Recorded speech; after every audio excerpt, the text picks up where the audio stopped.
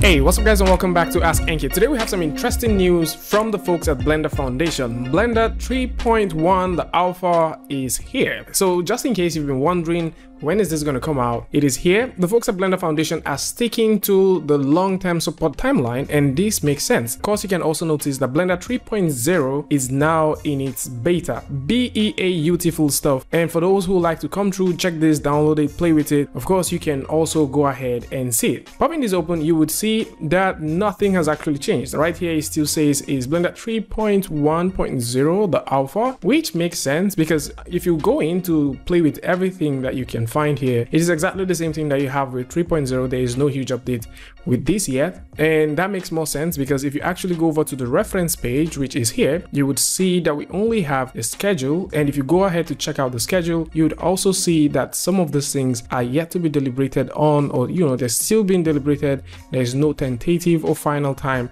that this would be released yet. But of course, for those who like to read up on 3.0, there is also a schedule for this, which makes sense, and you can see that folks at Blender Foundation are sticking to it. Meanwhile, if you download 3.0 right now, you can see that we have a brand new splash screen, which is brilliant. I love it, coming directly from Spyderfy. 3.0 is looking pretty, looking nice. 3.1 is definitely going to look way better. So if you want to go ahead and download this, you can actually go in and grab it. Now, I know most of you guys will be saying, what's the plan for Blender? Right now we're getting 3.0, 3.1 is coming, it's within its alpha, we're having this in beta. What are the folks at Blender Foundation cooking up? What do they want to give us? We've seen most of the things, we have some demand, so hold your horses as we have a lot of things in stock, which I would also go ahead and explain more of this later on when we're doing the weekly update. So if you go over to this link, which I'm going to put in the description, there is actually some very pretty cool roadmap for 3.0. First off, we've already talked about this one before. The version numbering is sort of funny, contrary to what you already know, which is, if I scroll all the way down, which is, the 2.8 to 2.83,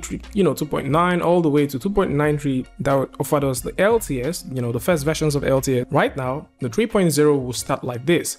It's going to be 3.0, 3.1, 3.2, 3.3, all the way to 3.7.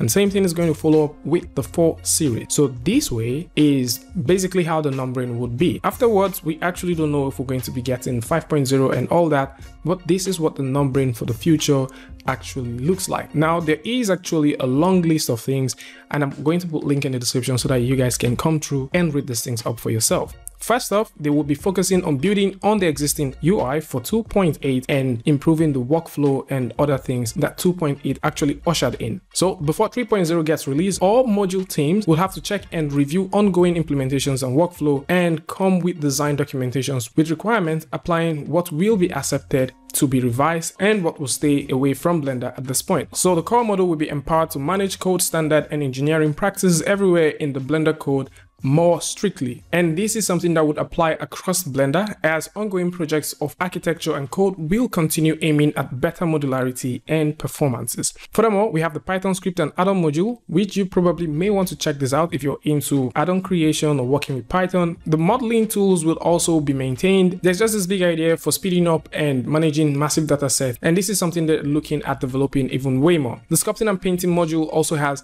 a couple of things. Previously, we mentioned that there was a proposal from Pablo Dubaro. And when we talked about this, it came in very, very cool because he was then talking about the asset creation and, the pipeline thing. And within this time, we looked at how this is going to tie with the asset browser. So one of the things that he was looking at is, and I think we did mention it, that probably we're going to get another viewport or new interface, something like that, where high resolution meshes can be sculpted in and they can be fed back into Blender. And of course, there was also a couple more conversations. So just in case you would like to read more about the performance, how he wishes to incorporate some very cool things like the key mesh, you may want to come through and read it. And this is where we had that conversation about having a separate viewport or having a separate editor. So it says when it comes to meshes, these can come as a separate editor with its own viewport optimized for rendering as many polygons as possible and non-real-time mesh processing operation. So we might be having that in further iterations of 3.0, but then for those who may want to come through and read about all of this, check out the roadmap for Blender sculpting tool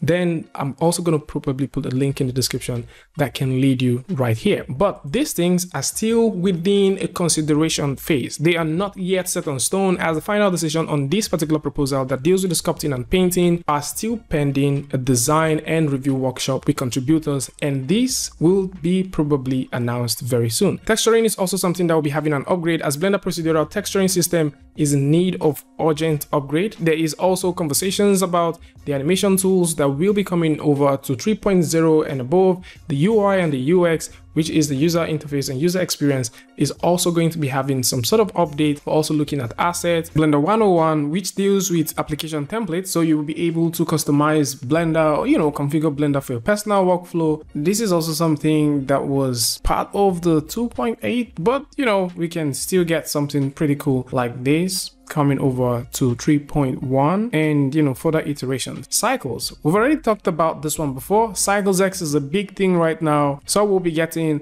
a huge update coming over to Cycles. Eevee itself is looking extremely nice. The new design will bring screen space global illumination, more efficient shading, improved volume rendering, panoramic cameras, and a tight grease pencil integration, which is extremely lovely. And all of this will be paving the way for GPU ray trace through Vulcan. Most of you guys have asked for this one, and it should be coming. A real-time compositing system is also planned for Eevee as well, which is bringing compositing nodes into the 3D viewport. Lovely. Compositing will also be getting some facelift. A couple of updates will be coming to this. The Blender video sequence editor, long overdue, is already having some new updates, and there are also some nice improvements that will be coming to this one. We've also talked about the viewport. The viewport seems to be extremely lovely, and a big target for 3.x or for other series of 3.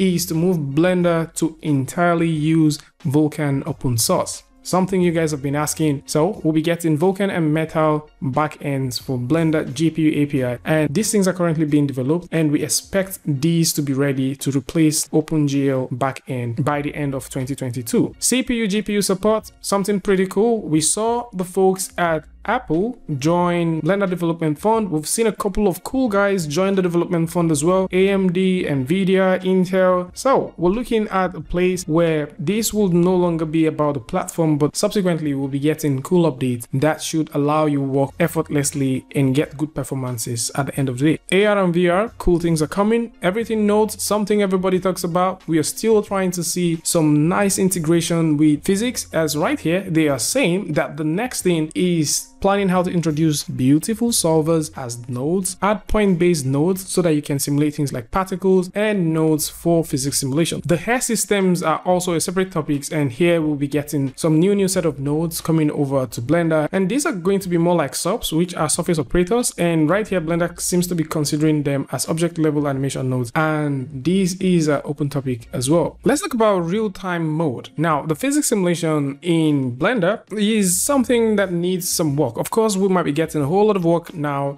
that 3.0 is coming, so in subsequent iterations of 3.0 we'll be getting this. Right now, physics simulation and VR viewing already require a new concept in Blender. Things like time continuous passing and all that stuff, these are things that can be fixed, and at this point there are certain softwares that actually do this really nice. Of course, the design challenges are related to animation playback, dependency caching and optimization, all that stuff, but some tools actually do it very cool. Cinema 4D, for example, the tool that also does this very well is the Adobe Dimension, currently known as Adobe Stager. So this tool, they handle your real-time simulation playback extremely well, and I do know that the folks at Blender Foundation are looking at ways that they can make this thing work very fine, so that you don't need to cache and recalculate this in every single time during playback. Now, the design topic, a node-based editor for event logic and state, is also something that they're looking at integrating into this. Meanwhile, Grease Pencil is having a couple of updates. The MPR, which is the non-photorealistic rendering,